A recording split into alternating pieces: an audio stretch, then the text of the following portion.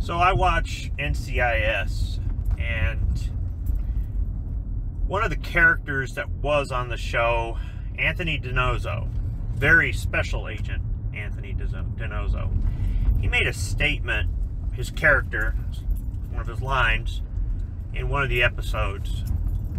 He was dating this girl, and you know, they hadn't gone all the way, I guess you could say. And she wanted to know why. Was something wrong with her? You know, she was kind of thinking, why isn't this guy, you know, making his move? Because they had been seeing each other for a while and whatnot. And DiNozzo was kind of a player. He had been a player since he was, you know, a kid. He was a college basketball star, and you know, he was the guy that always got the girl and always had game and had the lines, and you know, that sort of thing. He learned it from his dad. His dad was a real player, and that's all in the series. So anyhow, enough of the backstory there to give you an idea why the statement means so much coming from the character. And that is, he looked at her, and she knew his background. She knew that he was a ladies' man and all this other stuff, right? And he said to her, when you always do what you've always done, you're always going to get what you've always got. Now, what he was trying to tell her was, I'm taking it slow with you, and I'm not rushing things because I actually want a relationship with you. You're not a one-night stand.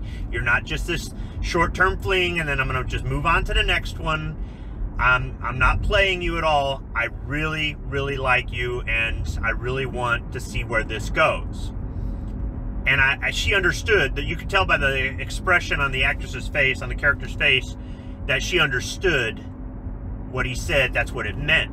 But that statement can apply to a lot of things for a lot of people in life. It isn't just about wanting something better. It's about knowing the difference.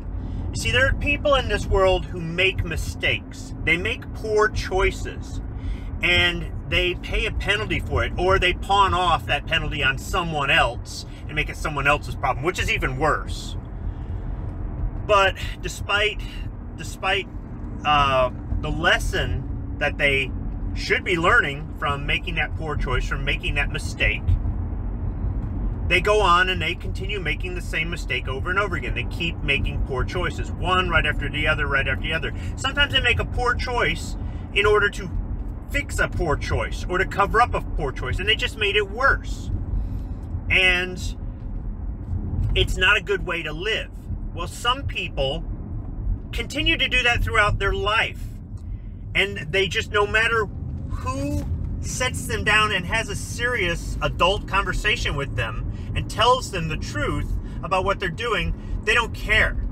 They're going to just keep on making, sometimes they'll even say to your face, I know, and then they go right back to doing it all over again. Now, sometimes they get angry and defensive because they can't handle criticism. There are all these weak people in this world who just cannot handle criticism. Get over yourself, would you? Sometimes it is because somebody is trying to insult you. Sometimes it is because somebody doesn't understand you and they're attacking your character, whatever. And then other times people are just trying to tell you what you won't, what no one else will tell you, or they're trying to tell you what you don't see or don't want to believe for yourself. They're trying to help. Getting defensive isn't going to do anything about it. And there are so many people in this world that are so afraid of hurting feelings, or they're just, oh, we've got to support them and we've got to be positive. And all you do is encourage this person to keep making poor choices, keep making mistakes. You feed that entitlement that they feel when they think somebody else should take care of it for them instead of them taking care of it themselves, and really learning that lesson, not just from the standpoint of suffering, but all of the work it's going to take to fix or mitigate the problem that they created, the problem that they brought on themselves. So you're not helping them out by being positive and trying to be supportive and taking care of the problem for them and stuff. No, they need to learn the hard. It's like tough love. If you've never been a parent, It's very difficult to watch your child fail, to watch them fall, to watch them get hurt. I don't necessarily mean physically, but I mean to let your child go through that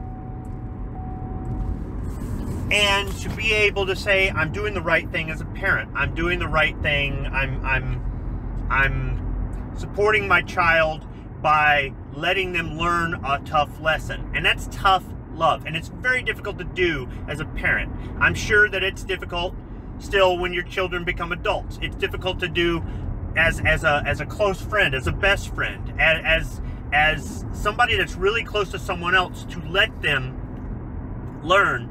But that's the only way they're going to break this cycle of bad choice after bad choice after bad choice. If you always do what you've always done, you're always going to get what you've always got. So if I ever seem to be tough on somebody, I don't seem to be sympathetic, I don't seem to be supportive enough, positive enough, or whatever, it's because I'm that person that will kick you in your butt when no one else will, because that's really what you need. Because nobody kicks you in your butt. And you're just going to keep making those poor choices. And what makes it worse, like I said in the beginning, is when you dump the responsibility of fixing your poor choice on me. How is it my problem? I've got enough of my own problems, and I fix them myself. If you want something from me, I'm going to give you advice. But it's going to be tough advice. And you may not like me after you hear it, but it's something you need to hear.